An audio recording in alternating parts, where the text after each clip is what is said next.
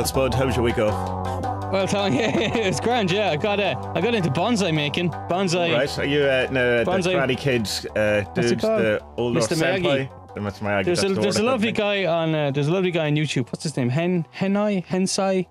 He's a Japanese Englishman, and he has this incredibly posh English accent. But he's quite obviously an old Japanese man.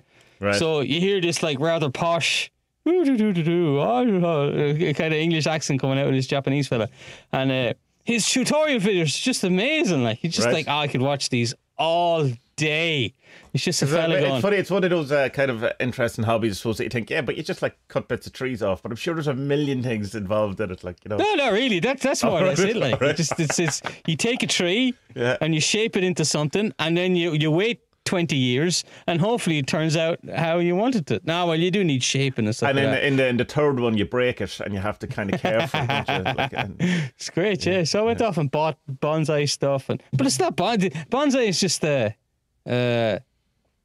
it's not a plant. It's not a tree. It's not a shrub. Oh, right. It's just, okay. It's the form that it's what am I trying to say? What are words? I understand. Yeah, it's the way you grow it. The process. The way you grow it. Yeah. Oh, right. So it's not like, so you could use like dragon's plant or I don't know, rosemary. Well, it has to be a tree.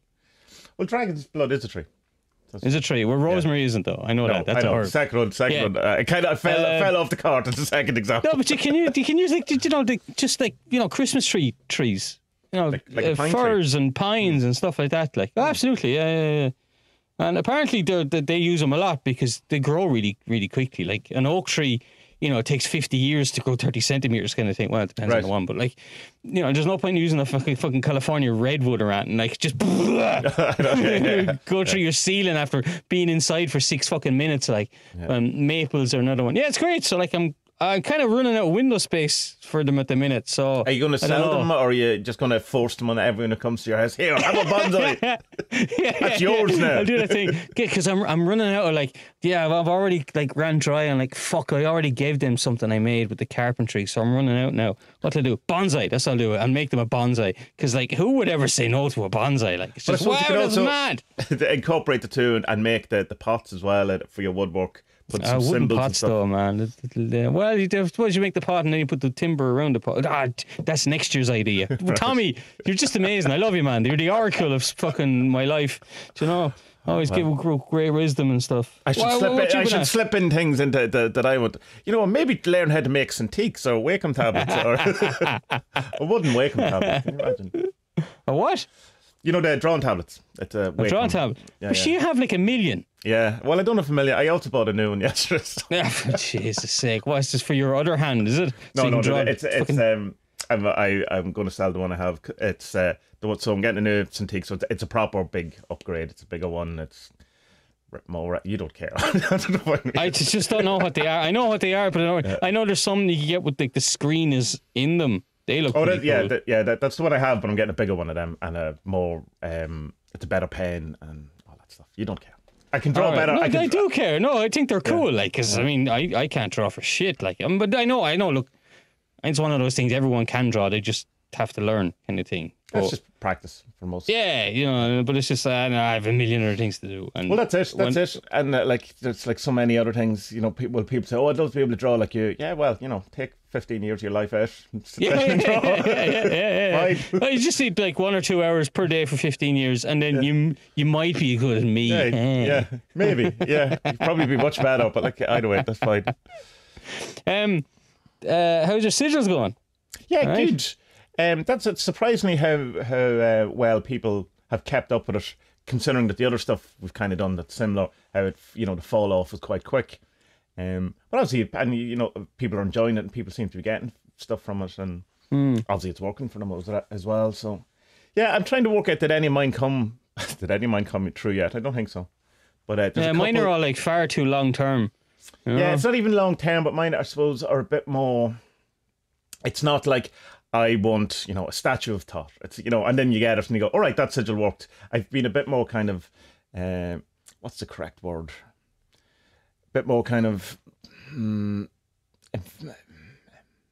that word where it's kind of a bit more less defined and a bit more kind of more vague. No, not vague, but more like a state. It's in my head. It's empirical. It's not empirical because that word some word. It'll come to me next week when I don't need to. Someone will know what that. My brain is so shit with words these days. Unbelievable.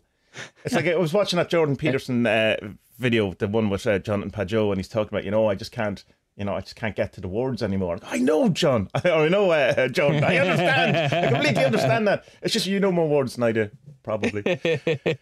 Empirical? I'm going to have to look it up. Is that a word? Empirical. EMP.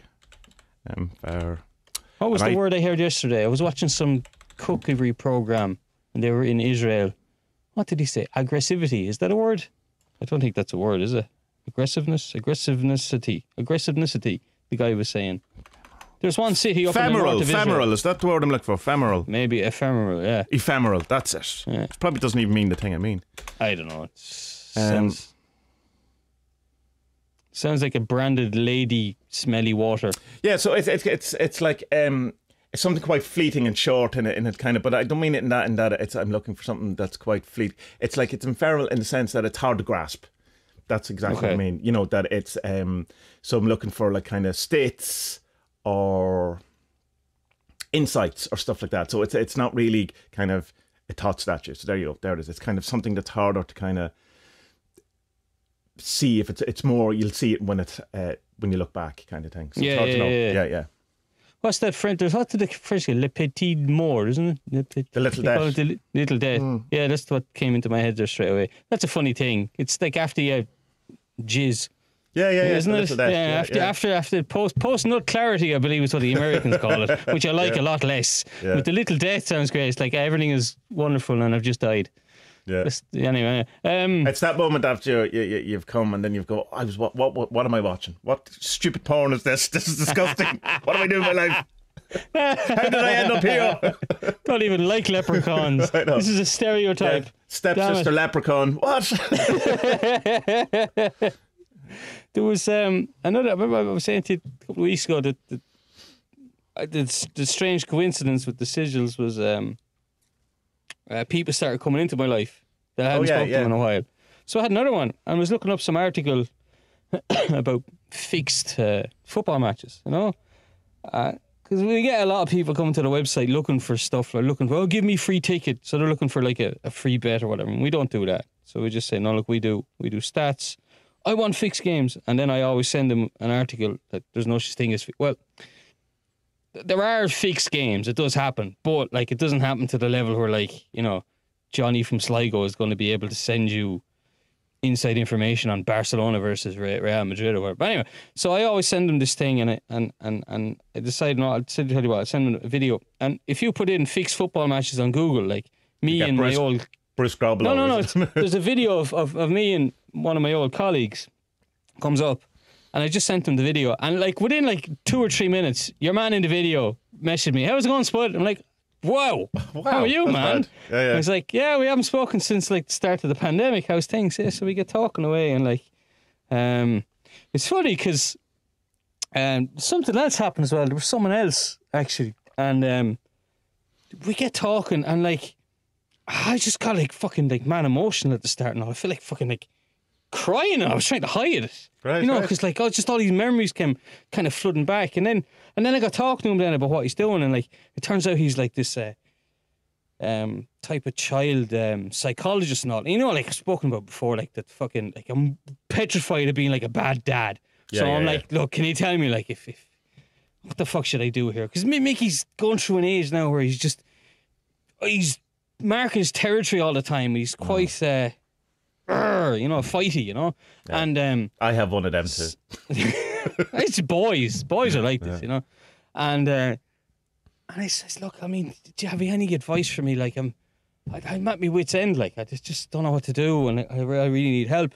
And he says to me, well, that's above my pay grade. I can't really help you. Oh, right. Thanks, Jonathan Pageau. That didn't happen to me, Tommy. That's exactly what Jonathan Pageau did to fucking Jordan Peterson the other day. Yeah, it is. What the fuck? Exactly. And like, people are... How are people not disgusted by Pageau? Like, just... it was ridiculous. Well, I think it's also because they don't like Peterson, so I suspect that an awful lot of people just didn't watch it. The guy is pouring his heart out, and he's like, I don't know what to do. Like, I need help. And Pageau's just like, For anyone that doesn't know, there was a recent podcast of Jordan Peterson and Jonathan Pageau.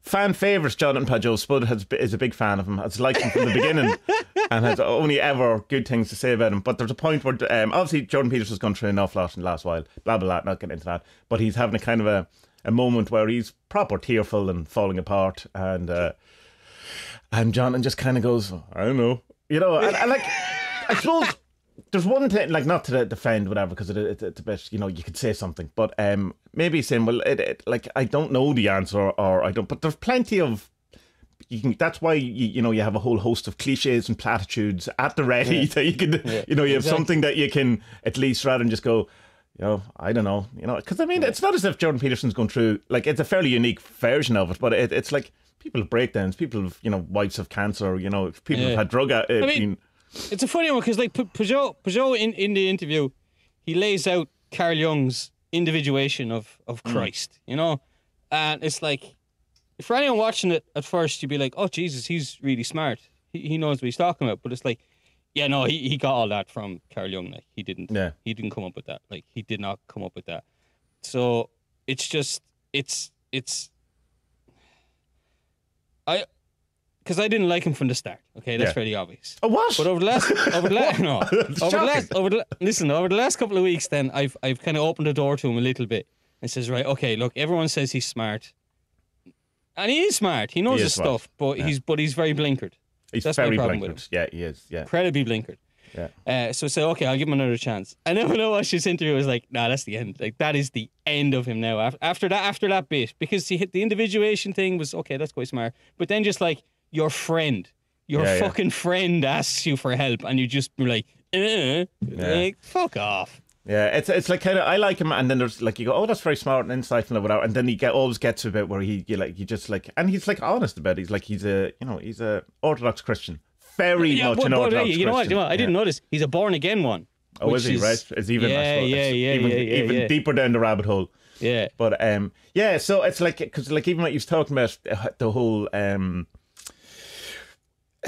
symbology of the Virgin in Christian thought or whatever, and he's talking about that, that the wife has to be dedicated to the husband. All right, fine, and he's just going to say, and the husband has to be dedicated to the wife because that's how the marriage works. No, the wife's dedicated to the husband. Next bit. Husband can do whatever, and that's fine, because that is like that's an Orthodox Christian, and a Christian, it's a Catholic thing. Although I dare say it in Catholic Ireland to women, they would not be having it as much as they used to. But and then you kind of go, oh, because you kind of go along, then go, oh no, I'm on the wrong boat. Oh, sorry, John, I'm not going to Orthodox Christian land. I was just here to, just to hear what you had to say about Carl Jung. Sorry for that. But it is like, he's good to the point, and then you have to it can be a bit, insidious is too strong a word, but it's kind of that you can suck you into this kind of thing and then go, oh no, I actually don't believe that, but you've made such a good case and other things that I think that has more of a weight to it now, and go, no, but I don't believe it.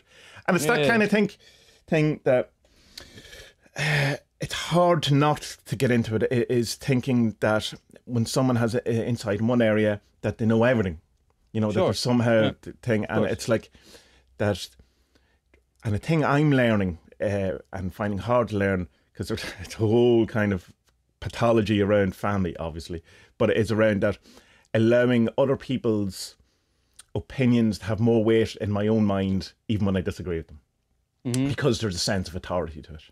It's like growing up and say, your dad says something like, oh, you have to be in by 8 o'clock. And I go, well, everyone else is allowed out till 9, doesn't matter. And you go, well, that seems unfair. That's the thing, but it's an authority, so it's true, even though it's not true.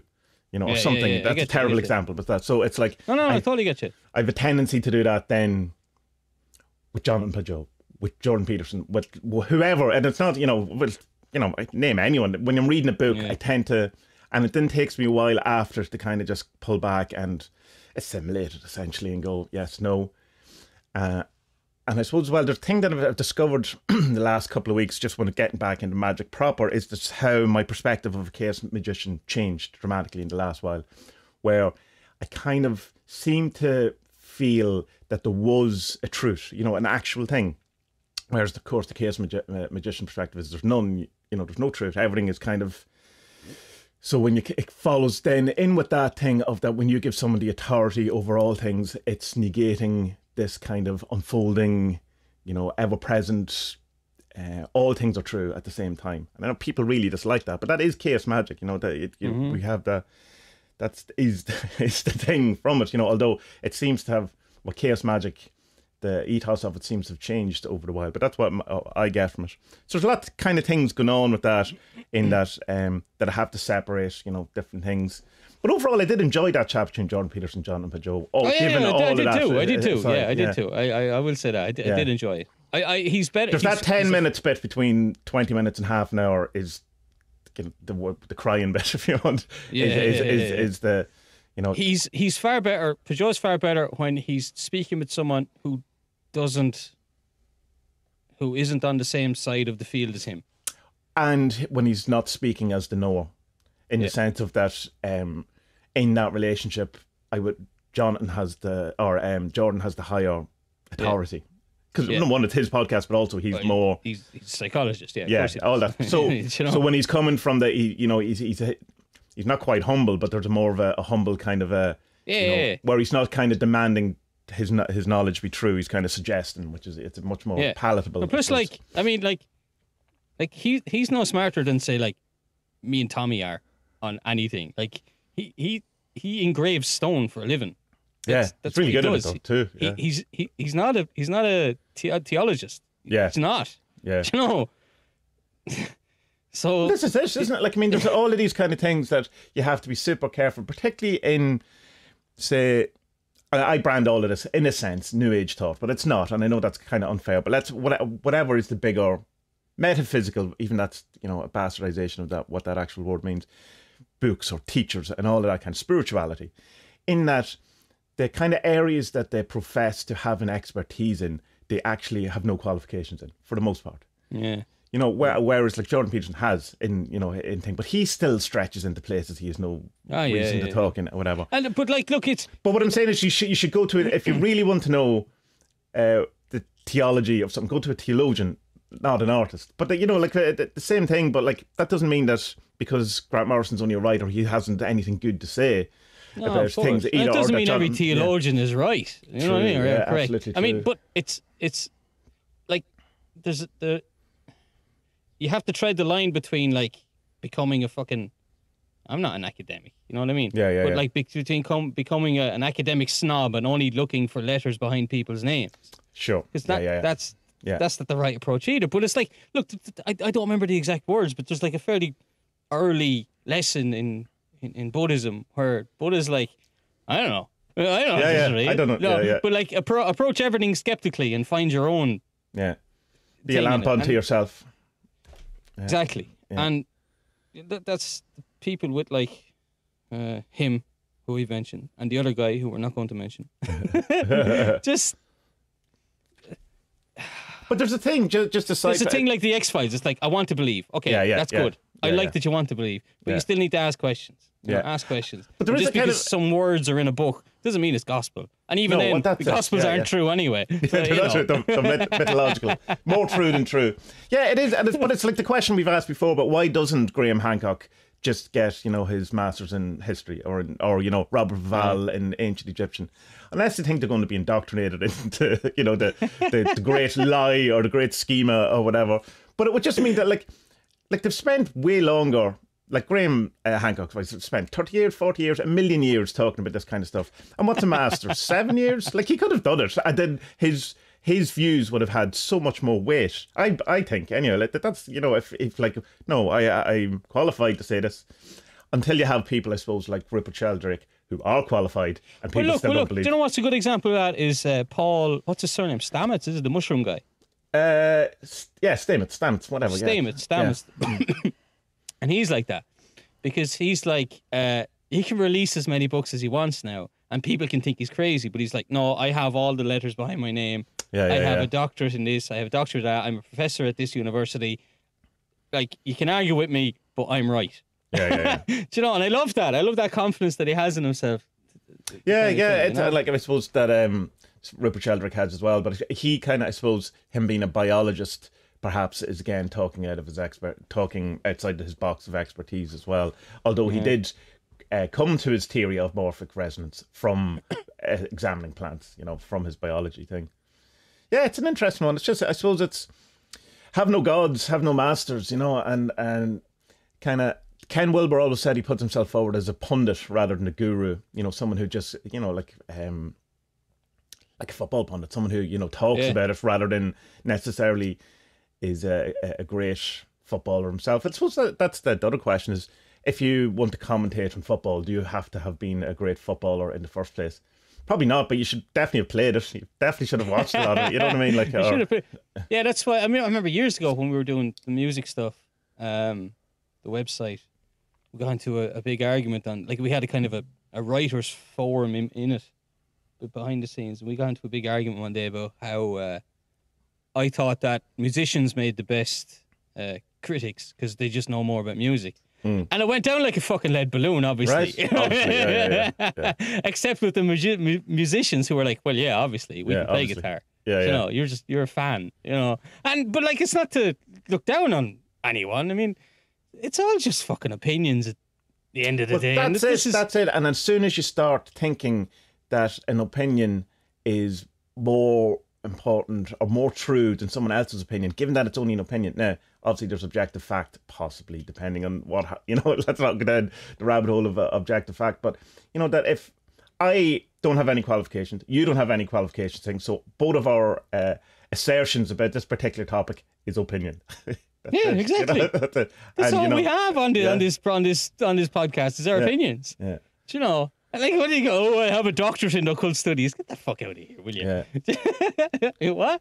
Where can you get that? Can I do that at night time for like maybe an hour a day? Have an hour a day. An hour a day. Can I do that? And not every day. Okay. Not every day. Well, then, okay. Then I'm not going to get a doctorate in occult studies. It's as simple as that. Yeah, and particularly like when it's things we talk about, like. Although, I did go to woo-woo college in some way. Like, I went and did, holistic health studies, which is, Hey, that's totally woo-woo college, in fairness. But, so, you can go. And I suppose, in that sense, I do have some qualifications in the area. But, flower essences, let's talk about that. From now on, that's the only thing we're allowed to talk about or not even flower essences, aromatherapy, Jesus Christ, I even mixed up my own qualification. I have a qualification in sign language, right? Like or a certificate or something that says I can do. I can't, and really at all. I can't at all. No, but I could take a teacher's. Well, not take a teacher. I could apply and have the qualifications to teach it. Like. Jesus, no way. What did you do? Like a semester in sign language? Yeah. And because Vanessa's learning it now, she's learning the kids one here, which is love, for the preschool.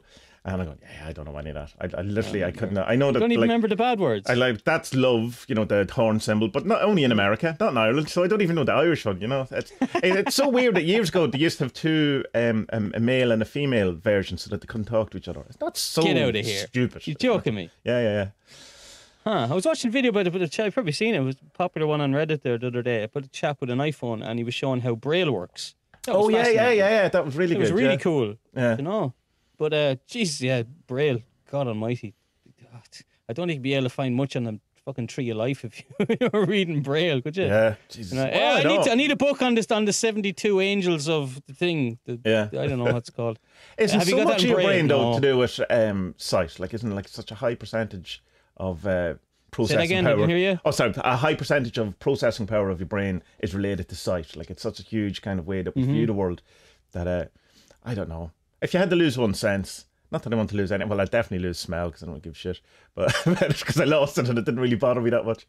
The only thing is, if you're in danger, you really need it. If your house on fire or there's toxic. You smell it though, wouldn't you? Well, not if you've no sense of smell. Your sense of smell is gone. Sorry, I thought you were saying the one you get rid of. I don't know. Well, I'd rather be blind than deaf. That's for sure. I don't know. Never be able to read. Never be able to. Yeah, but audiobooks, man.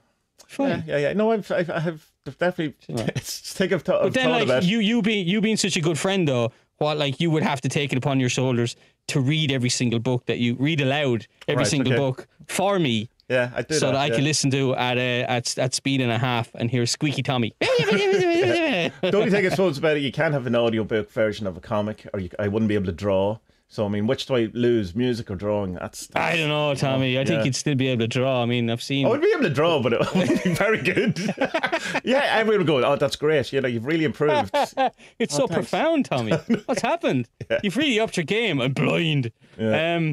But there is blind art. There has to be blind artists. I mean... there is a blind artist. Yeah. Of course there are. Yeah, I'm reading that Slania book. It's actually Slane, unfortunately, because I asked Pat. It's not Slane. There's a fada on the A. I know, but the guy who wrote it says it's Slane. I said it's not though. It's Slania. Look, listen.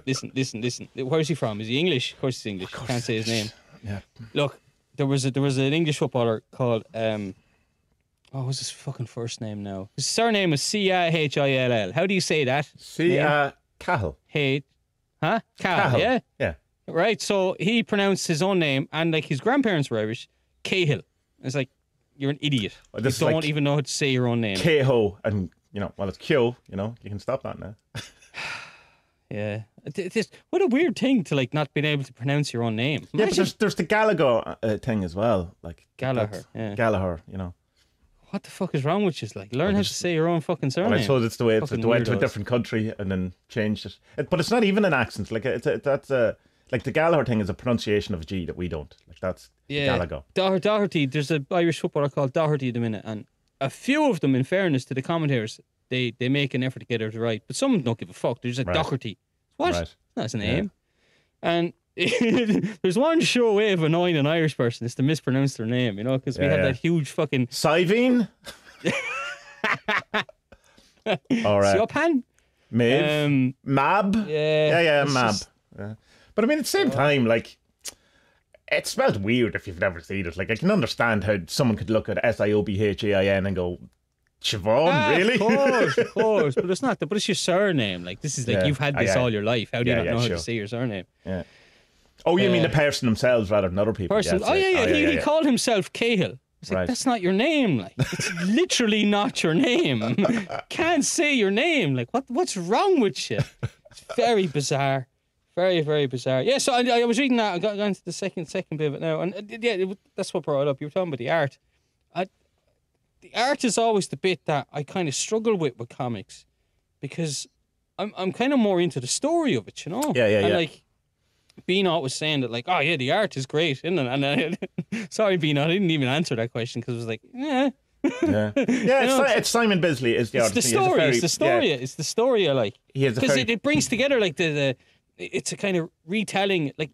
He goes to the underworld and meets the goddess. It's not essentially it, if I remember correctly. That, it's a long and then time ago. There's loads of bits of like the origins of the Irish myths and all like that, and they're not like he's taken like some really cool poetic license with it. They're not the ones that you'll read in the ancient books, but he has this kind of, it's not a modern retelling either and like that, but he just takes bits from here, bits from there, and puts them all together, and it's I really like it. I really like it. It's a great idea. There's loads of different artists who've done Slane. Mine favourite is Mick McMahon, who pronounces his name correct, even though he's English. Mahone. It's like the earlier kind of stuff, black and white kind of stuff. It's fabulous. I prefer that over the Simon Bisley stuff. I'm not a huge fan of the Painterly comic stuff. Like, it's brilliant, and Simon Bisley's, at one stage was nearly a household name too. Like, he was so popular. But it's kind of, to me, it's kind of Conan-y, isn't it? It's that heavy metal kind of. Yeah, it is. It's heavy metal. Yeah. And it's I don't know if you ever. There's definitely a couple of panels which he definitely hasn't finished, that he just went, yeah, that's great. Okay. Run out of time. By all accounts, he's a really nice dude as well. He used to work in construction sites, and then he was just drawing stuff, and people said, you should do comics. And then someone found, and him and Pat Mills met. So it's kind of overnight success. Good. I'm really impressed with it, because like you should. Well, my point, is that you should read some of the older stuff, because they're a bit more closer retelling of the tale than the Horn God. No, the Horn God is one of the very later versions of Slane. Yeah, he was telling me to read the Horn God, and it is good. Yeah, he goes down to the underworld, talks to herself, and comes back with a mission to do. And it's like, well, he kind of had the mission before he had it, but she gave him some help, some pointers on what to do. I'm not spoiling it for anyone. It's if you have any kind of passing interest in Irish mythology, it's a good. The real Irish stuff with the the dinosaur. That's so good. You won't be able to see it, but it's no, you won't. No, can't see that. The black and white one. Oh, that's nice. Yeah. Yeah, it's lovely. Stippled. It's good. Yeah, it's fun. Yeah, it's fun because that's the thing. But I told you this about comics as well, because I know so little about them. I'm intimidated at kind of where to start with a lot of stuff, and plus, I have a million books to read as well. Yeah. So. Yeah, I understand. Like it's the and there's so much shit. Like when I was trying to get into manga, and it's like you just are bombarded with like there's so much manga, and so much for every age, and there's like 17 different genres that are very well defined to Japanese people, but aren't to someone else. There's shonen and shinen and all this, but it's like takes a long time to kind of get to define the stuff you like. But when you do, it's great. So it's like trying to learn Photoshop now. Like you just where would you even start trying to show someone could you Photoshop? Imagine, yeah. It's just like someone go right. So there's 100 years. Well, there's 90 years of comics. They have 100 years, including newspaper strips. Just find out for yourself. And you go, well, I don't really like superheroes. Well, that's going to make it a wee bit harder for you. So I understand. It's the same thing. Throw in the deep end.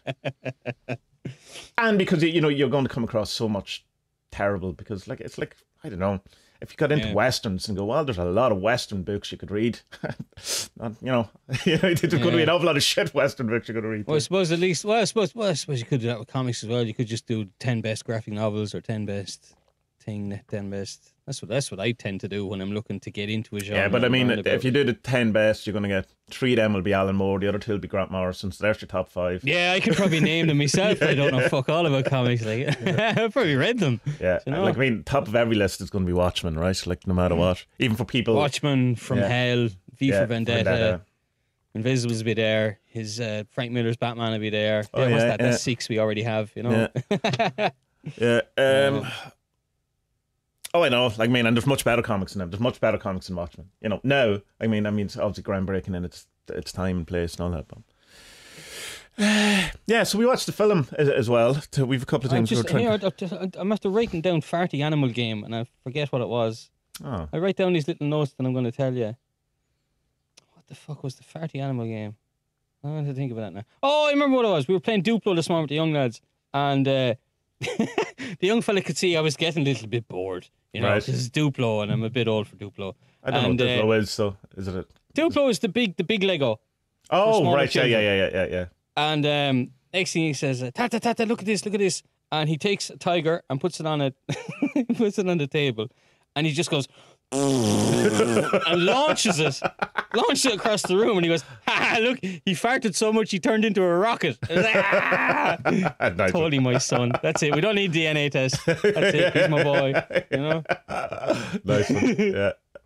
Have a look at that. There's a thing I wrote on Adventures of Moo, a banishing ritual for your children. So have a look at that. Oh, it's really good. I really enjoyed reading that. I have to say, yeah, it's very good. Yeah, but it's your fault because and thanks because it's your fault, but thanks. No, but listen, it's yourself and Aga who are literally the only people on the planet who fucking have any belief in me at all. And when I come up with ideas, I usually within 20 seconds have shot them all down in my head, going, "No, that's a fucking stupid idea, you idiot for even that being alive." That's how my brain works, you see.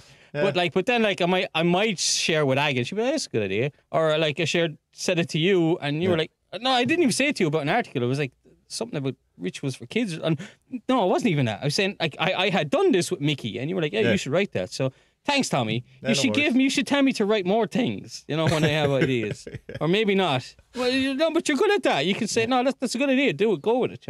Yeah, and you're right. So it's not that your other stuff isn't well written. This is particularly well written, and it's. Well, I put the words in the right order. Yeah, which is always helpful, It's always helpful. And I made sure the spelling was correct. Well, to a British English standard, which is what I'm stuck with.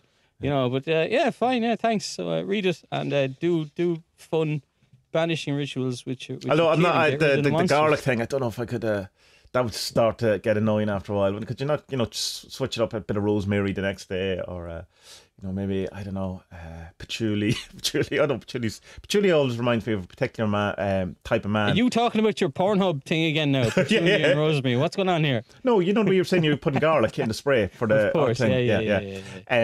But patchouli's a kind of I suppose, reminds me of like that kind of a hippie aftershave type of smell that certain people used to wear, and it's just I always associated it with that. It's nice though, but it's a bit heavy. Anyway, that's besides the point. It's all about just making the potion with the kid. Yeah, that's all it is. Yeah, it's the same as that inner workbook I've been blathering on about for ages. When you ritualize something, you actually have a sense of power over it. Workbook's on audiobook and scribed, so I'm going to have a listen to it. It's on my list. Oh, good, so. It's good. Right, so anyway, this film. We watched two films. Yeah, which we'll do the spell first. Okay. Yeah.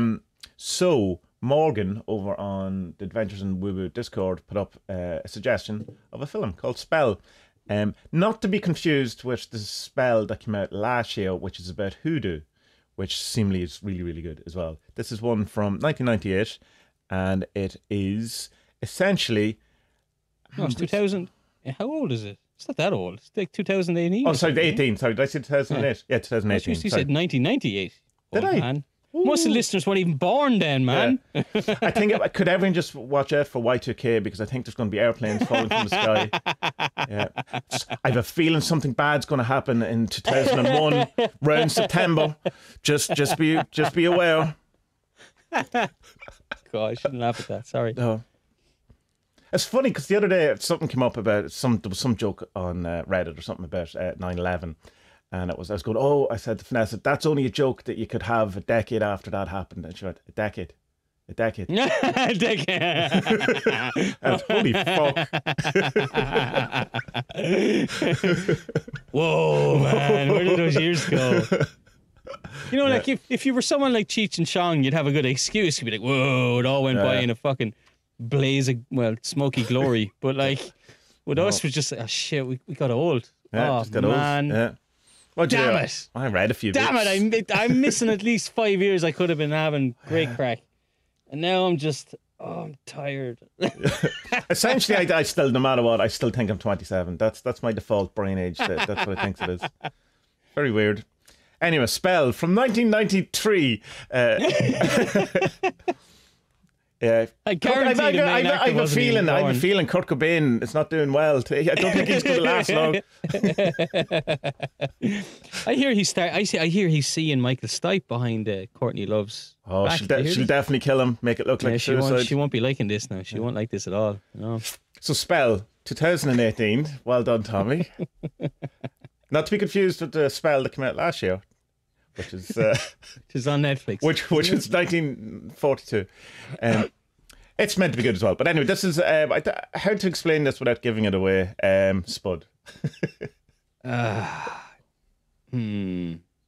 suppose you can't really give it away. Like, I mean, you can. I suppose it's. Well, you can't give away the ending, but it's fairly. There's a scene fairly early on, and there's a scene halfway through here, like. Okay, yeah, I totally know her. Because the first scene is like, I think I know where this is going. And then the next scene that happens about halfway through, like, I totally know where this is going.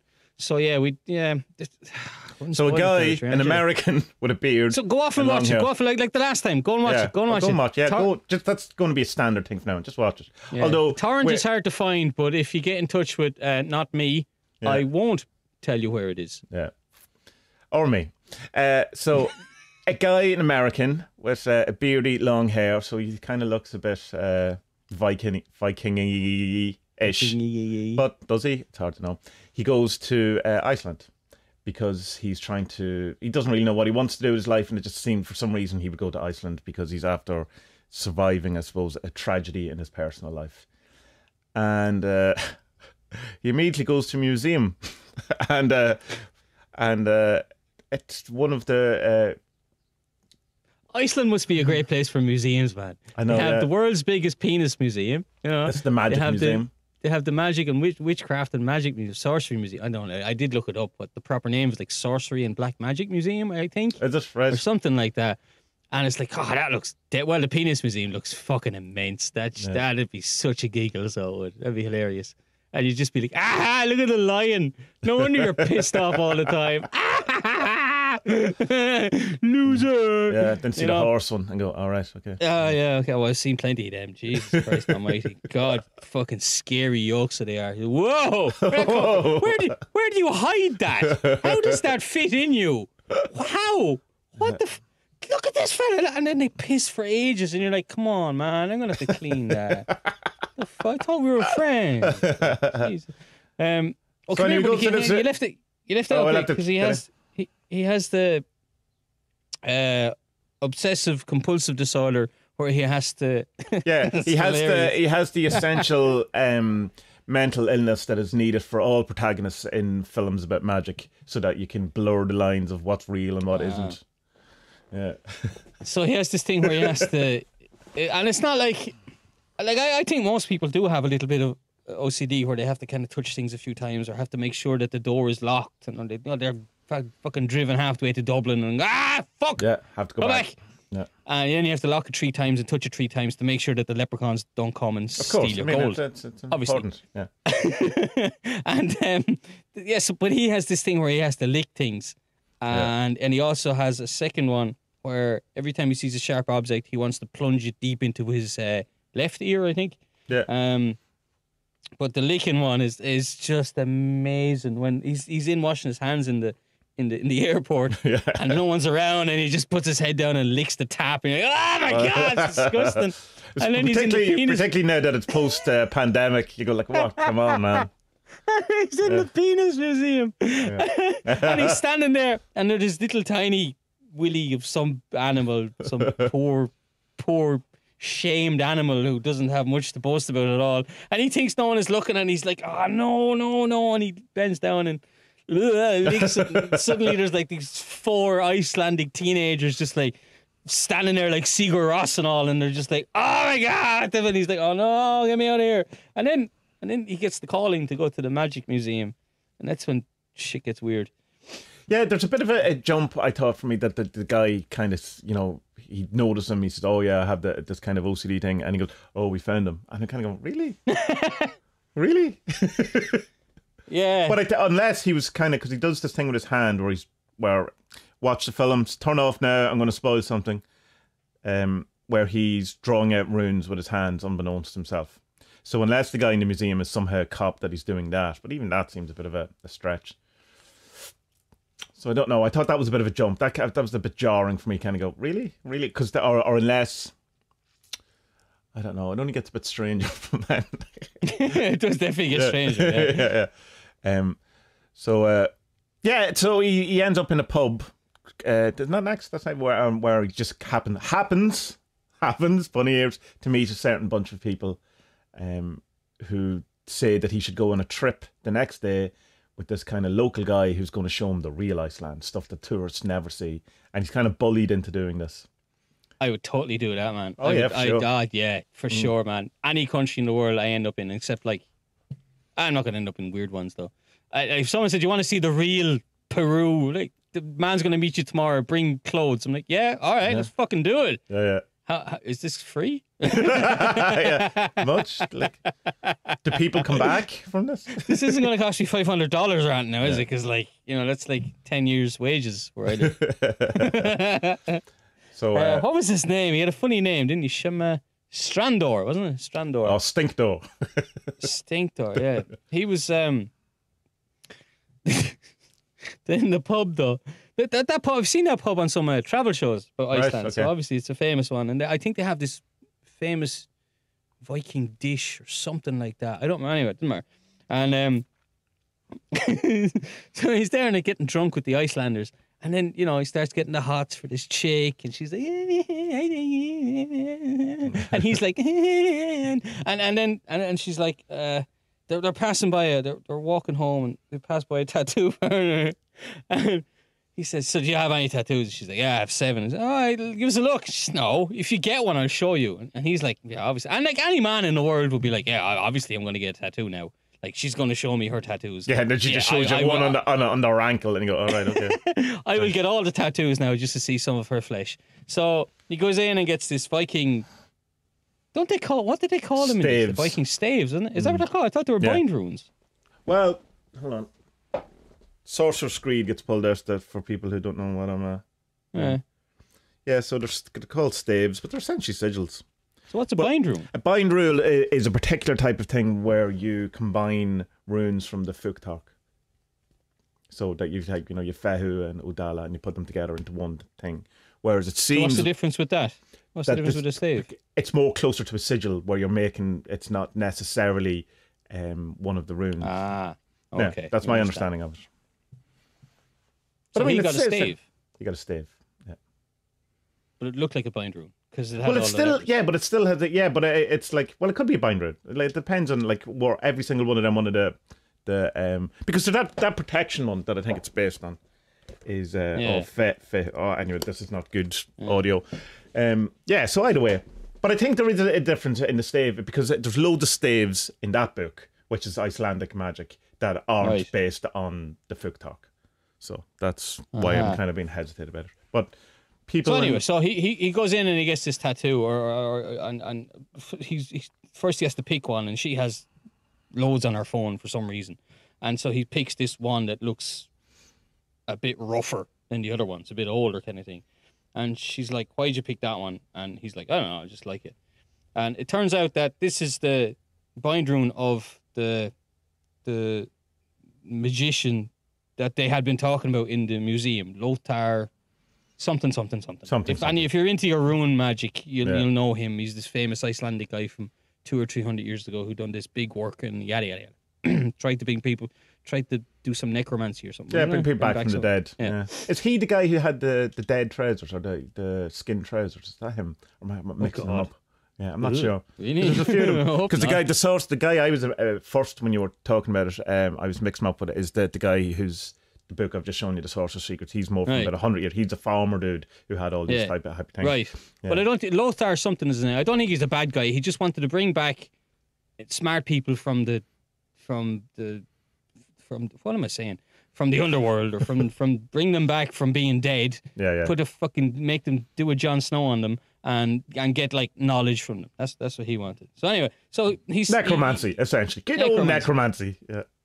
So he gets this tattoo, and then like the tattoo guy goes, "Does he know what it is?" Oh yeah. He's fine. Yeah, of course he does. Yeah. Because like, okay. She says it's for good luck. And then she's like, and then she's just like, yeah, can you? Oh yeah, she shows him her boob, and we don't get to see it, which is a bit disappointing. In fairness, I mean, she did promise she was going to show if he got one. Yeah. So that's But like we're not 0 him. points. We're not. Well, and then she's like in the middle of the street, and she's like, okay, we have to go to your house because I have roommates, or parents or whatever, and and then there's the most tragic hand job in film history happens. Just think of your dead fiance. Just think of your dead fiance. So they're getting it on, and she's like, "Oh, do you have any good playlists?" Which is like, what the fuck? Like, we have time for music? We have time for music? Get your pants off! What the fuck is going on here? So she puts on this playlist, and like 2 songs in, this song that was his dead wife's favorite song whenever it comes on. So immediately he loses his boner and he's like, oh, I'm sorry, it's never happened before. Oh, no. And then he goes off and cries in the toilet and comes back and she's like, oh, what's wrong? Oh God, I shouldn't have come here. And my wife, my fiance died, and I feel terrible. I shouldn't have done this. And she's like, it's okay. Just think of her. And me and Aga were just like, that would never happen. That would just never happen. How? Like, what the fuck? Like, and then you realize, okay, she's up to something here. That's the first kind of clue, and then it kind of just goes on from there. And I'm talking too much. You take over. Yeah, so it's kind of, it turns out that she steals his. Well, you don't find out later, but she steals his cum and puts it in his medicine jar. And steals the ring and then cuts some of his hair. So what she's essentially doing is making it a fetish. Like a magical item or whatever out of it. They're kind of convinced that he is some sort of either reincarnation or some sort of embodiment of your man, the Icelandic magician. So the next morning he gets up and he notices that all this has been taken away, and he goes to meet your man, which again definitely wouldn't happen because you'd wake up hungover and go, I've been stolen, I'm staying in bed all day. That's what I would do anyway. But I think it's kind of rationale is that this dude might know you won, which he asks, do you know? He wants to get his jizz back. Yeah, his jizz. Well, I don't think he knows his jizz has been stolen at this point. But so anyway, the man says, I'll get all that stuff back for you, but come with me, I'll get it when we come back. He had a lovely jumper, didn't he? He did a lovely jumper. Yeah. Oh, those Icelandic jumpers are amazing, yeah. So to go off around some of the most beautiful scenery you'll ever see in your life, and go to then we get taught what's the difference between ice and what was it called?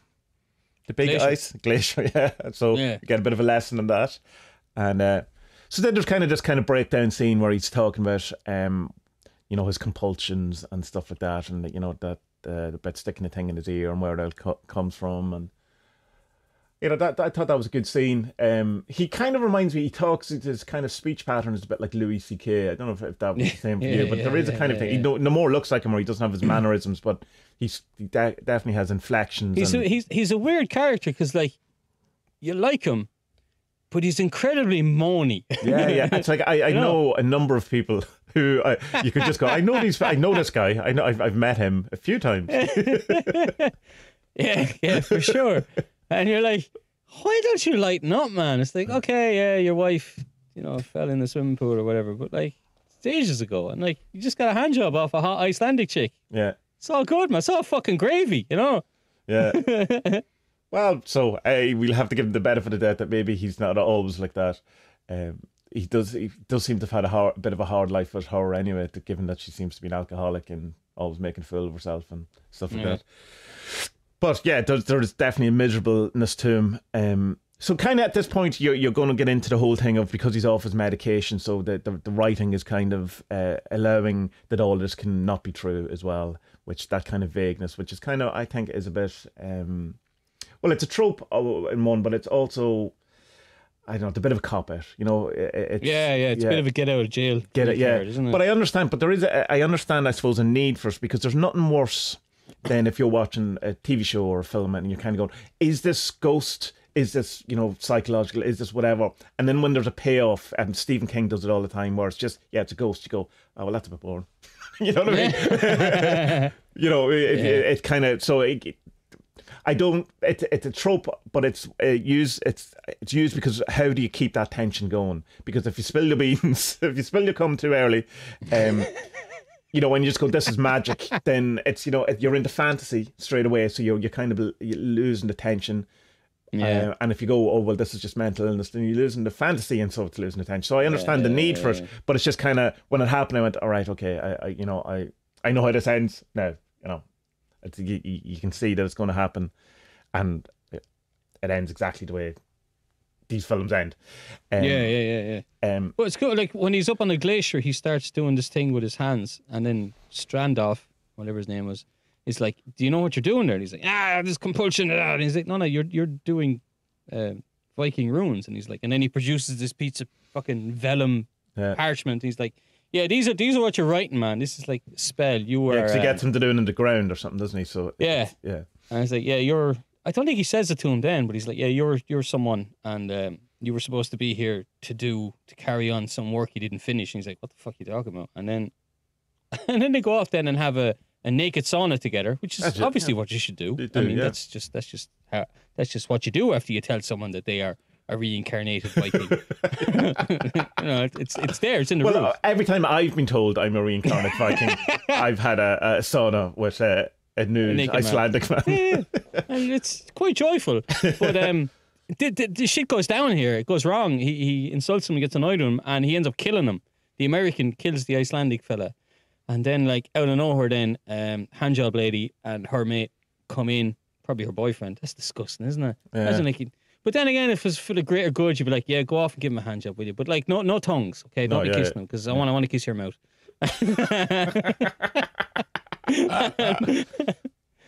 Dig up, Spud. And Yeah, so they come in, they rescue your man, and then they just spell out, it's like, yeah, you are this guy. Well, hold on. Well, the thing is, because they have the part of the spell is that you have to spill the blood of a murdered man.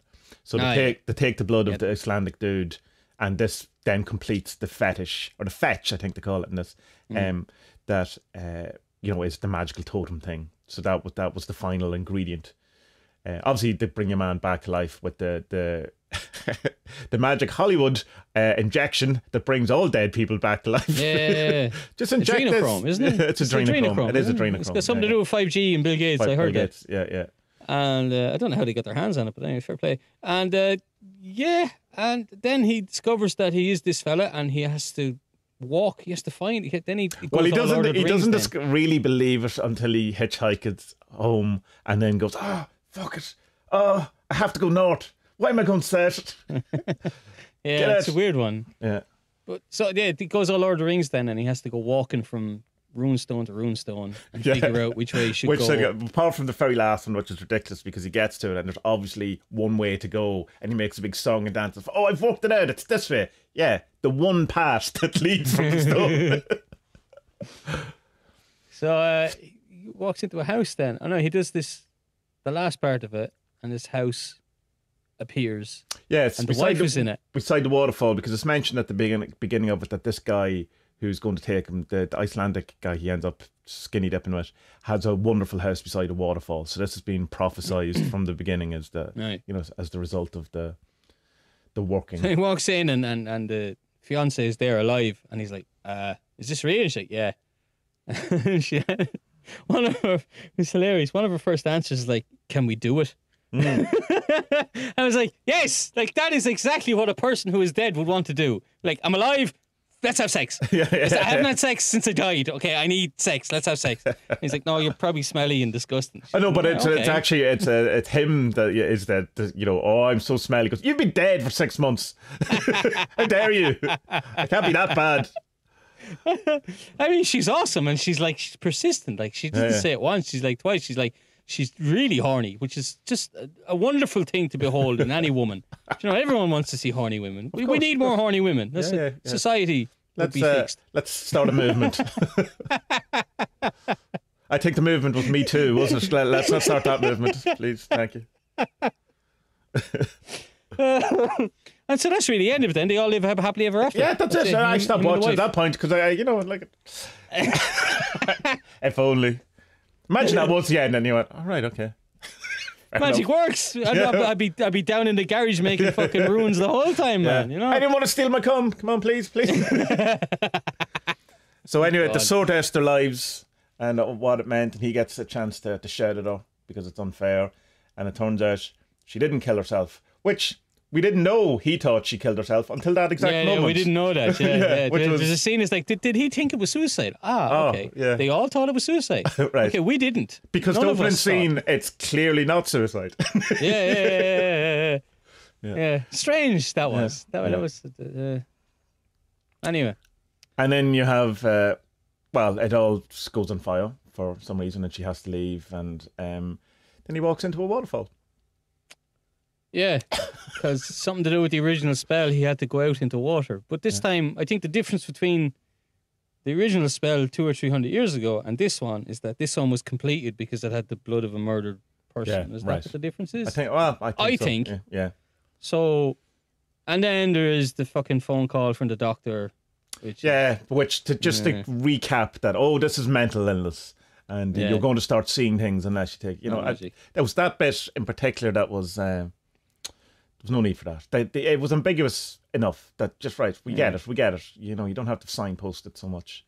Or at least have made that doctor's conversation before he goes in. No, because that's worse going into the house. I don't know. Don't do that doctor's conversation at all. I'd have left it out and just said, it's up to you to make of it to be magic or not. And I would have said, it's definitely magic. He's gone to the waterfall. Yeah. He's gone to... Because, my understanding of why... Okay, so why did he have to bring her back? And it's because he thought it was a suicide. So because he thought it was a suicide, then he believed he'd never get to see her in heaven or whatever. Yeah. So he had to know what it was, and then they could be together in the end. Or it was just unresolved. something had to be resolved. The madness thing is interesting because it's in. Do you ever read Jonathan Strange and Mr. Norrell or Norrell, whatever you want? I watched it. I watched the BBC. The bit spoilers. Watch definitely everyone read the book and watch that. All that, it's amazing. But where he's trying to get in touch with the fairy and he spends a long time going insane. And it's only because you have to be insane in order for this magic to kind of work. So I kind of like that idea if you bring that towards that, the whole idea of that, is it magic or is it mental illness? So, in the kind of less stigmatized mental illness where, you just kind of, allowing the control, I suppose, in a sense, because he's all about control. He wants to control it, won't control it. That's the whole thing. And your man saying, don't control it, allow it, or whatever words he use. And it kind of seems to be that within that kind of conjunction is where the kind of a case could be made that's where you kind of have to go a bit crazy in order to let go of yourself. Well, you're creating what's it called, liminal space, isn't it? Yeah, you create that within yourself, and that's I suppose just Carl Jung. He went batshit or almost holding on to the table. I suppose. I didn't actually pick up on that, but that's good. That's a good way of looking. Did you recognise the Doctor's voice? No. It's Rivers. Oh yeah, well, because then their song comes on. Yeah, Weezer. Yeah, and it turns out Weezer's production company that they own, that they're part. I think they run everything through a production company or something like that. Weezer. Yeah. So it's the first film that they've ever budgeted. Oh right, okay, right, cool. That's why it looks so shiny and good. I mean, it's fucking brilliantly made. Yeah, it's definitely has a feel of like a budget film, but doesn't look like a budget film. It has that kind of arty, 50 grand to spend. It does that thing where it puts people in the wrong angles. Yeah. It's fucking annoying. It's like, Jesus, art school students, art students, art film students. Yeah. Just like student film arty, student film people. Yeah, rule of thirds, but like inverting it. I'm stepping away from the microphone. Sorry. Yeah. No, but like I know we've ruined it, but I liked it. I don't think you liked it as much as me. I didn't like it. I mean, I didn't hate it or I didn't dislike it. It was fine. It was good. It was like like say my reaction was it's, as I said to you, it's no dark song, but I mean I'm glad I watched it and enjoyed it. Yeah. But it's not. I wasn't blown away by it, but it's not a terrible film, and I wanted to know what happened, and it was gorgeous looking, the locations, and I liked the whole magic thing. But it's just it's just that kind of thing of that there's nothing in a sense new. It kind of it's the same thing. I like the kind of playfulness of it, because Dark Song for me, I kind of had with that it was okay. It's a fucking serious thing if you take on that kind of thing. But for me, it was like I didn't really know what this Abrahamic stuff was. So it was like, it's a bit too serious, Yeah, but it has a good wank scene as well, though. It does, yeah. It's something about hand jobs and magic. What the fuck is going on here, like? Wow, I mean, come on, gnosis, man. Synchronicities. Maybe I should have a ham sandwich. It's so no, I like this. It was a bit more. It was less serious about it, Yeah, and there's more kind of a flow to it. Like there's more like like the kind of literal myth of the hero. You just have to go and you have to go out and you kind of have to see what happens. No, I didn't. And there's loads of funny bits in it. Yeah, it's quite funny. Yeah, it's good. It's just a few bits that you kind of go, oh, that's a scene just to get the plot along, and it's not like into the museum and you might go, oh, I found him. Fuck off! No, you didn't. Unless it's just dude who's come in. But I mean, ultimately he was right. So like, who am I to say? And then I suppose they all just happened to go to the pub. Well, I suppose it were to follow him. I don't know. It just it felt a bit forced in places, but that's better than any film I've written. All films are, man. They all have to be forced in some way, kind of thing. Right, we'll do the next one. Yeah. What did we do? What was the name of this one? I can't remember what it's called, but it was about Iain McGilchrist and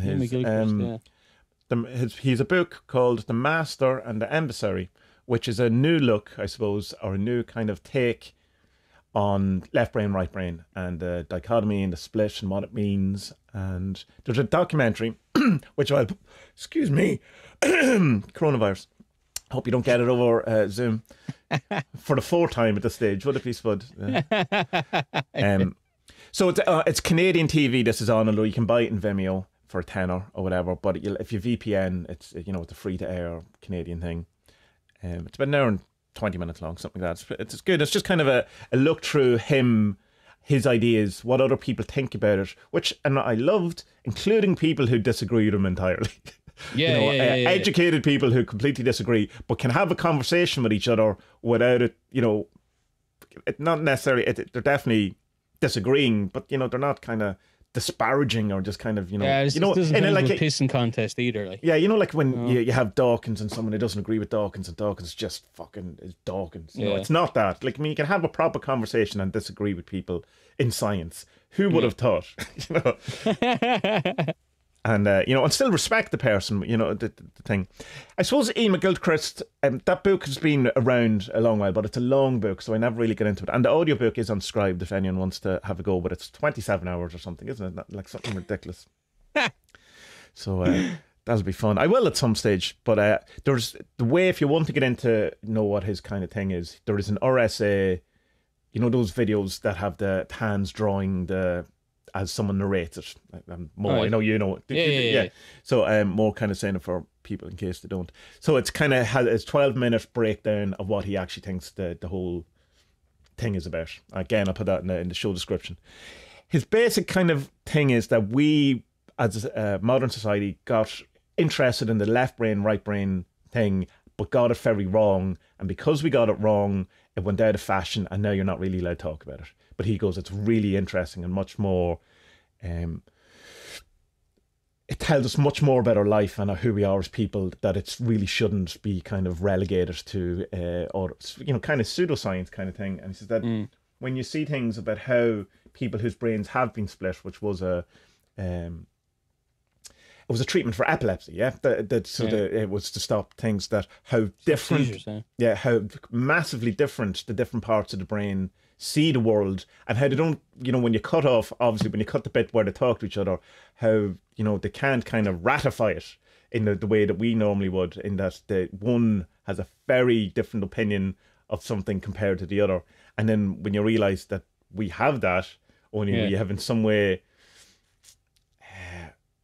I don't know, we have like he talks about the bit of an awful lot of part of our brain, this front bit of our brain, the frontal lobe, I think I'm right in this, is to inhibit the right hemisphere, which classically, I suppose, was called like the imagination and language and art and all that. And then your left brain was more analytical, writing, categorizing kind of thing. So you have like an intuition. I suppose classically it would have been the seer and the thinker. That's the way. Yeah. But he says that no, intuition comes from both sides. Relies on both things. Languages, both sides. You can't have it without each other, and all of these things. It's just, there's a shift, I suppose, a more kind of thing. And there's a kind of mistake that you could easily do, which I think he points out. What I kind of like the idea, though, is that one is kind of the conscious and one is the subconscious in a way. But he says they don't do that, because that's not exactly what it is either, because there is that it's not that exact of a dichotomy between the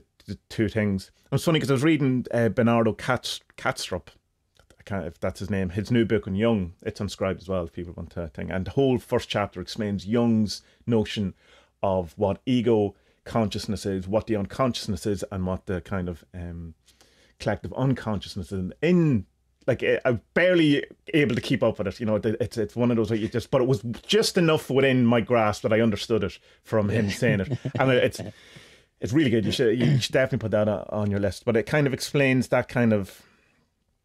There's a thing where he talks about that the way the right brain works in that it kind of, in a sense, is it doesn't report to us, in that the left brain is the kind of, I suppose, the voice in the head, the thinking, the categorizing, that type of thing, whereas you have a thing where the left brain can inform us but doesn't directly report to us, in that you can't change it with your volition, your own kind of thing. And that's kind of how Jung sees the difference between the consciousness. So it's more instinctual, like. Yeah. Yeah, again, but Jung has an issue around the word instinctual as well, all that kind of stuff. But so Gilchrist would kind of say, don't look at it that way, but I kind of want to look at it that way because I find it helpful. Or maybe more reactive rather than instinctive. Yeah. Well, he's saying that.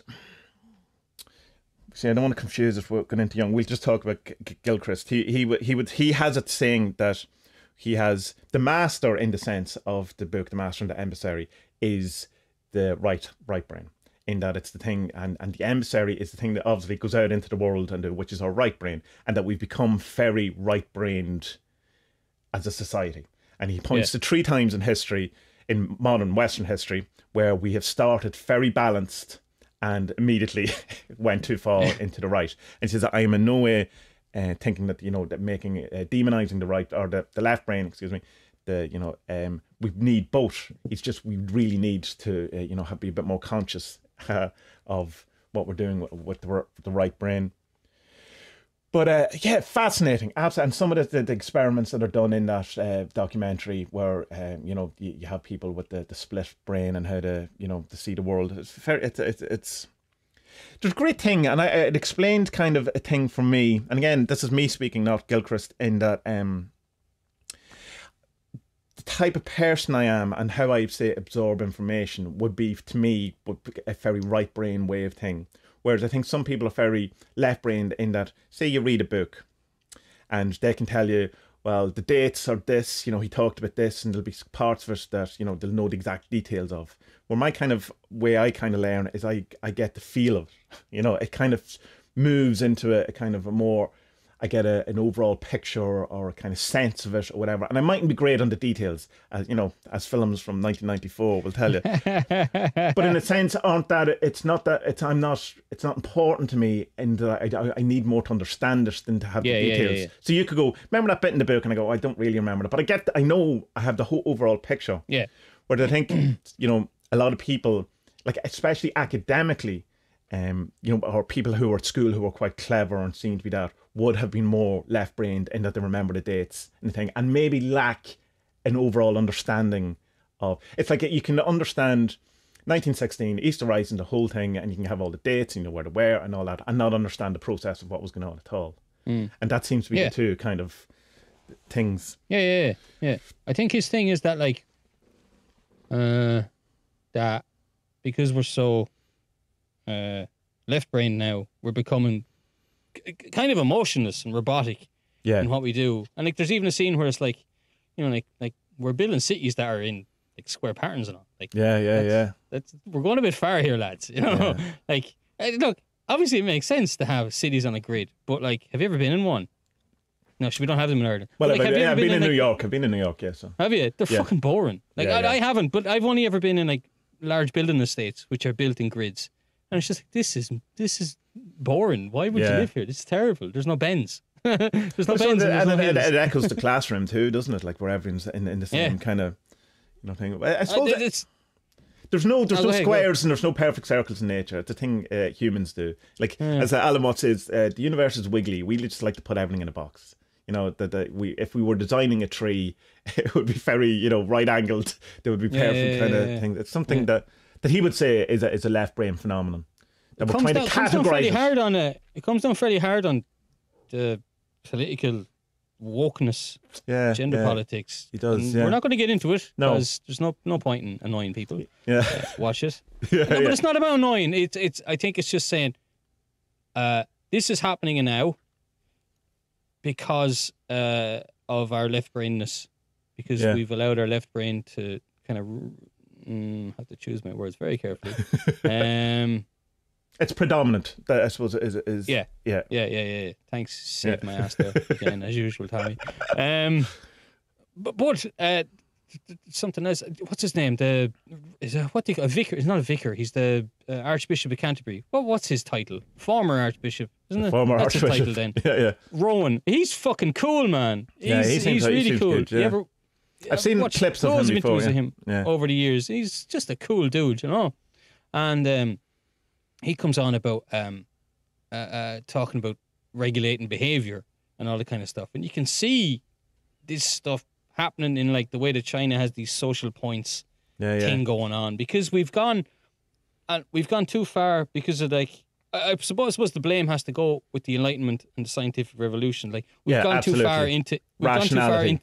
We've gone too far into logic and rationality, and we're not putting our feelings into stuff anymore. We should kind of bring them back. And that whole thing of that, not to trust yourself, and that we've even to the point where we're told our memories aren't real, our beliefs aren't real, or feelings aren't real. You can't trust the human. You can only trust, how it looks. I think it's in that documentary goes, a doctor's talking about the thing that's on the chart is deemed as more real than the patient in the bed.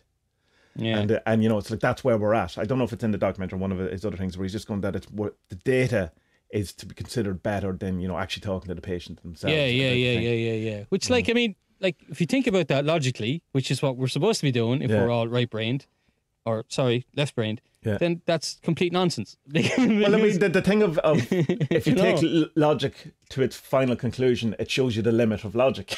Yeah, exactly, yeah. But we don't, and we don't see that, which is obviously a massive fucking failing. Because well, it's not a failing in the sense of that's what the left brain does. Oh, yeah, that's what it is, I suppose. Yeah, it's not a failing. That's what it's supposed to do. But if you have a patient in the bed and the chart is showing nothing, but the patient's like, I'm in horrific pain here, I need help. Yeah. And the doctor's like, yeah, no, you're not. Yeah. Who does that help? You know what I mean? So, it's like I knew a bit about this fella before, but most of it was, I'd seen a couple of interviews with him, like TED Talky kind of stuff, and obviously Uberboy talks about him a lot. Yeah. As well. And Uberboy has a sometimes talks more classically about left brain, right brain than Gilchrist does. But I know he does. He mentions them, so I know he's read them. Do you know what? Yeah, I had that as well. But either he's changed his mind on it, or because I watched a couple of fairly recent videos where he's saying, I'm only going to do this left brain, right brain to make it easy to explain. So I think he does know all of it, but it's just to explain it in the videos, make it easier for people to get, Because, I mean, it's just fascinating to think that, like, oh, that's mad. That's why the world is the way it is. It's not because of, like, politics is terrible or poverty is this or climate change is that or da-da-da. It's that, like, we're using our brains the wrong way. Like, it's such a simple idea. Using our brains the right way, just not the full brain or the full. Yeah. So it's kind of like he says that the well, not in the correct way. Can I say that? Yeah. Well, in the holistic way. Okay. That's it. Because he wouldn't put a judgment on it in that way. He wouldn't say that to be the right brain is better than the left brain. It's just that they're not in balance. You need both. Yeah. We need to unify them. Yeah, and you can't. He says if you don't have both, then it's it's a disaster. But it's kind of like I had a point there. Now it's completely gone. Left brain, right brain, gone. What was I going to say? It was kind of So the left brain, the only way it problem solves, how it problem solves, kind of ends up in a trap. So like the pursuit of happiness leads to resentment, because that we're trying to solve the happiness thing by ticking off boxes and we need all these kind of things. And so you kind of, the problem solving of let's have more freedom. But the left brain says, how do we do that? Well, we regulate it. And you go, oh, yeah. So you end up, the pursuit of freedom ends up from a left brain point of view with more regulation because you're trying to regulate them. It's like Monica and Friends, let's organize the fun, because it's that kind of a thing. But so that's I find that whether or not it's true, it definitely is a good map, or it's a good kind of paradigm that explains an awful lot. There's a good one. He meets I don't remember his name. He's the Turkish named doctor anyway, I think, living in England, I think. And he's like, his objection to McGilchrist was that I think you're going too quickly with what you're saying. Because he's like, he thinks that McGilchrist has taken a step too far, one step too far. He's missing the link between what he's saying and kind of where he believes we are. But he says that, like, in 30 years' time, your book is either going to be the Bible of neuroscience or totally forgotten about. Yeah. It's a great line. And nowhere in between. Yeah. But like, there's so much that kind of stuff that is like that. Like if you read a research paper from 30 years ago, you could be like, ha, what an idiot. Yeah. Like, he was at the top of his game at the time, kind of thing, And I think then that McGilchrist's solution, well, it is what it is, that he goes off and meets these First Nation people in Canada, I believe, and he has this thing about, it's very kind of Neoplatonic is the way I saw it anyway. Now that we're all Neoplatonists. Yeah, and that the everything's alive and everything's connected. You know what I mean? And the so animism thing, yeah. Yeah, and so McGilchrist solution seems, even though he never comes out and says it, that this is what he thinks we need to do, but it's fairly obvious that he's hinting at that. We just need this balance and connectedness. We need to bring that back with nature and with ourselves, so that we can kind of see our place in it and how everything is connected and works together, rather than just trying to put everything into a box. And like you say, like the pursuit of happiness becomes ticking off boxes, which fucking doesn't lead anywhere. No. Oh, well, it leads to the opposite of what you desire, to resentment and not being happy. He's an interview, I don't know who was with, it's either Tim Freak or I've watched a lot of him recently, over the last couple of weeks, where he's asked about, well, what do you think is the solution? And he's like, I'm not hopeful that we can change this without some sort of massive upheaval, but I'm optimistic. He says, like, this kind of, I think he feels that we're a bit too entrenched in where we are, that unless something big happens, that there's not going to be enough momentum or justification to change it. But that interview is just before the pandemic, so maybe there's stuff in what happened with us over the last year that might in some way change, but it doesn't seem to be noticeable. But there is one thing with it is that there's more of a sway, at least I've started seeing it, there was the whole sway to wokeness, and there seems to be a definite sway now to anti-wokeness, that people are starting to go a bit the other way, and kind of seeing that as usual, when the thing that you're trying to fight, in some way you end up being the same thing, and that's not to tar everyone. I mean, I know woke people who are awesome, and I know people who are woke who are not awesome, and same with anything. But given with climate change, to say that we have 7.5 years to 11 years before we can't get out of this, and I think we can do it. We remember the ozone layer. we solved it. We did it. I think they're saying that in 2 years you would never notice that there was any damage to the ozone layer at this point. So I mean, I can understand why he would think that there would be need for a huge upheaval or something, but it's only rare in humans' history that you have a huge significant thing that changes everything overnight. Most of the change is gradual. That's how evolution works, in a very gradual, slow kind of way. But I think just the kind of thing is that we're running out of time. I can't see the Yanks going to war with the Chinese over environmental issues. No. Not really. That'll be a power grab over the Pacific Ocean, hopefully, and it won't touch Europe, I hope. I'm not fucking getting involved in that shit. No thanks. Yeah, so it's interesting. I mean, that's like watching, I don't know, West Brom versus Fulham, and you're like, Jesus, can we not have a match where both the teams fucking lose? God, one of these has to win. It's like, God almighty. But ultimately, no one wins.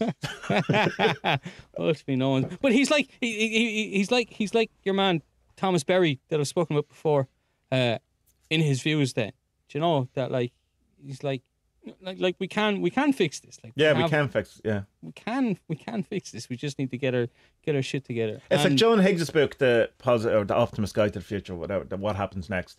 He's at the end. He's kind of going, I think it's not looking good, right? But it's as if we don't have solutions to these things. It's just we don't want to do them, and so that's kind of is more optimistic. We can fix this.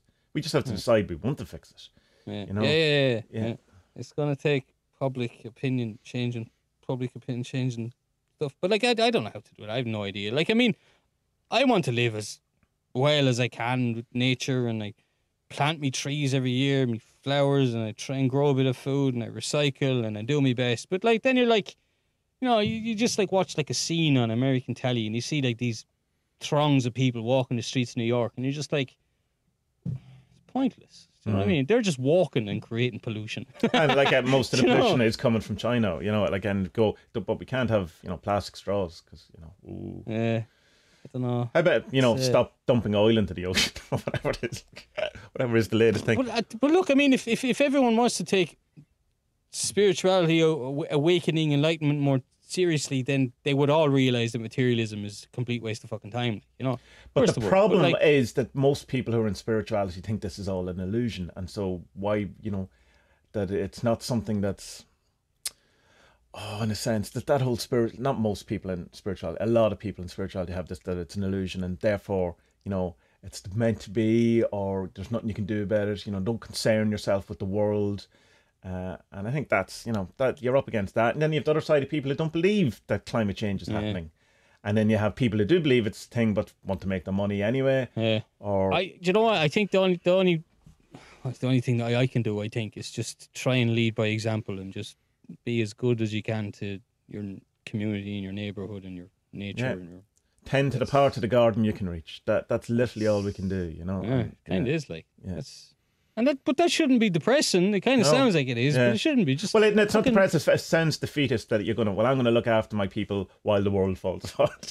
But I mean, if all of us look after the part of the garden that we can tend to, then, you know, that's but it wouldn't even take all of us. You know what I mean? How many people do you have in a house? 3, 4. If one of you do it, it's grand. You know? So all we need is third of the planet. That's all we need. And see things like, you know, when the randonauting thing where they say, and bring a plastic bag and clean up some rubbish, you know, little things like that. That kind of got sidelined here because of the pandemic, because you can't touch, you know, you don't want no one wanted to be touching other people's beer cans. But you started seeing people cleaning up rubbish again now over the last couple of weeks and stuff. Yeah. So, of course, yeah. Yeah, so I'm going to so that's the thing I can do. I can put on a pair of gloves and I can go out and lift the beer cans from where, you know, the teenagers have their great crack at the weekend. Kids. Ooh. I would, but Polish people aren't scumbags. They don't litter. Well, you see, the problem here is that rather than say, let's put a bin beside where people, you know, drink their cans at the weekend, we're not putting a bin because that'll encourage them. All right, so let's just let them throw their cans all over the place. And, Irish logic. Yeah. And so literally you put a bin, everyone has a bit of crack at the weekend and no one has to tidy up. No one's allowed to have any fun. No. Ireland, brilliant. John Cleese is in the film as well. He says something like a sense of humour is a sense of proportion. I like that. I had never heard that before. I thought that was great. He seems fairly on the ball, John Cleese. He's I like John Cleese. He's a fucking smart lad, you know. Yeah. He's really good at pissing off Irish people, and I really like that about him. He really knows how to push Irish people's buttons, and he does it on purpose, and he doesn't give a shite, you know. It's hilarious. Jesus Christ, can you imagine John Cleese having a career where he give a shite? Like, it's a very different career. No, he's a class act. See, they were trying to cancel O'Reilly from Fawlty Towers because it's a bad representation of Irish people. It's like, no, it's really funny. Come on, stop. It's it's a really interesting documentary, and I've watched a couple other things of him as well, and he's lovely. He's a lovely man as well. He's class, but like you almost have to slow down the instead of speeding things up to 1.5. Yeah. So you want to listen to more during the day. You kind of have to slow it down because like there's so much information comes out of him, and it's just oh my god, you're ridiculously intelligent, and I barely know what you're talking about. You know, it's trying to keep up with him. Keep it up, yeah. Just going, he's so smart, and I desperately hope he's right. I mean, I think it feels like he's right. It does feel like he's right. And that's all right for me right now. Yeah, that's all right for me right now. Whether he is or not, we'll find out. Because it gets the same. Even if he isn't, I think it's a good model that explains, and it's a usable model, and it's like looking at the elements that we've done before and go, well, or am I, you know, have I doing enough in different areas? You know, it kind of can split it in that kind of way. Am I having a balanced kind of view of these things, or you know, of the world or whatever? You see on his YouTube, he reads poetry every day, which is quite nice. Yeah, only like 2 or 3 minute videos for the guys. Class. I must look that up. Yeah, it's great, but it's also comforting to know that like the other 11 voices in my head, they aren't trying to actually kill me. It's just part of me. And you should definitely read that Bernardo Ketchup, whatever his name is, Bernardo Ketchup's book, the young one, because it totally explains all. The first 3 chapters, I get Jung's understanding of what the conscious, unconscious, and it gets into metaconscious and all this. But that whole thing you're talking about, the voices in your head, in that the unconscious. While it doesn't report to us, so we can't, you know, in a way, a blindsided person who's someone who can't see because they're damaged, but if you throw something at them, will react. Yeah. Right? Yeah. So it's just not their eyes just aren't reporting to your conscious. So the unconscious is not reporting, but can influence the conscious. Yeah. But it also has, possibly, he says, there's a chance that it has its own almost ego to it. So it has like things. It's not a second personality. It's not the thing where he's talking about personality 1 and personality 2, but gets into kind of an idea of like, not quite daimons either, but that has an agency in itself. Which is very cool. And then that's like that's like the Robert Johnson's book. He's like, when you kind of go into your say you're feeling sad, so you investigate why you're feeling sad and you pull back the layers, and eventually you say, right, you name it, and you say, John, what's going on here? Why do we have a problem? And he says you can use active imagination to do this. So I suppose it's something like that as well. It is, yeah. Right, but I think Jung. Oh, sorry, you have to go. But I think Jung's just is saying that the reason why the difference between the conscious and unconscious is that you can have a sense of it where you can't. What's in the unconscious, you can only kind of get a sense of what it's doing to you. So anyway, it's cool, isn't it? Yeah. I know. I've totally changed. I remember saying to you ages ago, months ago, I was like, there's the possibility that like, Jung might be wrong. It's like, no, I do not believe that now at all. Like he's like, no fucking way. Well, he might be wrong on some things, but he's not wrong on a lot of it. Yeah, Yeah, I mean, like I wouldn't go to him for advice on how to carve Saint Michael and a dragon. Or you mightn't really have good, the same taste in food as I have. Or maybe he likes a different football team than you. I mean, like he's not the Messiah. Despite what he says an eye on. Find out he's a Man United fan. You're like, come on. I can't be friends with you. Right, go on. Look, bye everybody. Bye.